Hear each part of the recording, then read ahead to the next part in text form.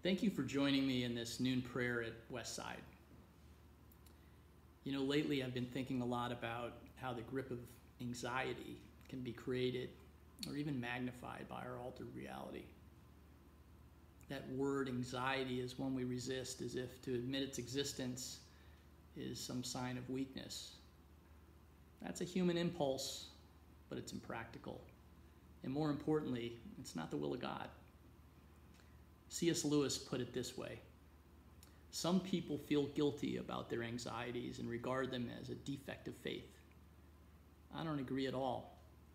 They are afflictions, not sins. Like all afflictions, they are, if we so take them, our share in the passion of Christ. So whatever your circumstance during this stressful time in our lives, I strongly encourage you to give yourself a break.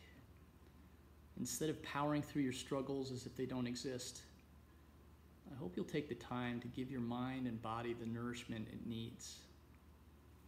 Let's start with a short meditation.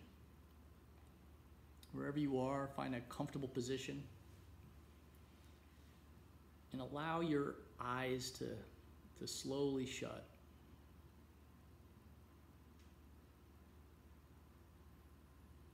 Take a deep breath in, and as you let it go, release any tension you feel in your face and your jaw.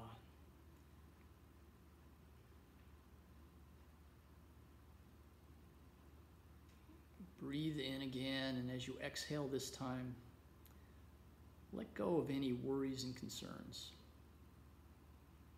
With each exhale, allowing any tension to just melt away.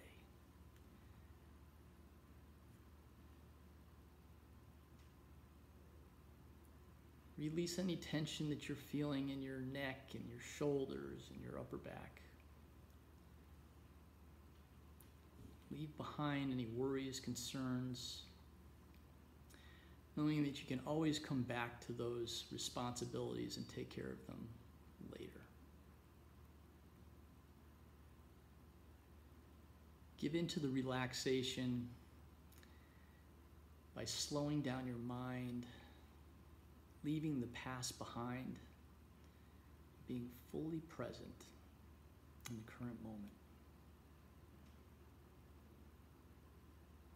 And with the next 4 inward and outward breaths, imagine the Holy Father placing his hand on your shoulder and reminding you that you are not alone.